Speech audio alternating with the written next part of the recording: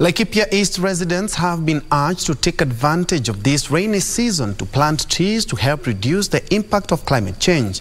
Laikipia East Deputy County Commissioner Patrick Muli speaking at a tree planting exercise in Mia Moja Primary School, where he said that the government targets to establish tree nurseries in every location.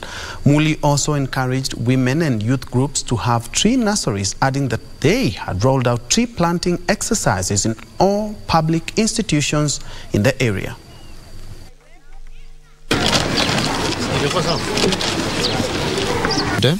Tunanuia tuone kama tunaweza fikisha michi wa mvizimu ya mvua 25 in these long lanes. Then we also want to establish mambo ya nurseries kwa kila location and quarter, na most especially mahali kuna maji.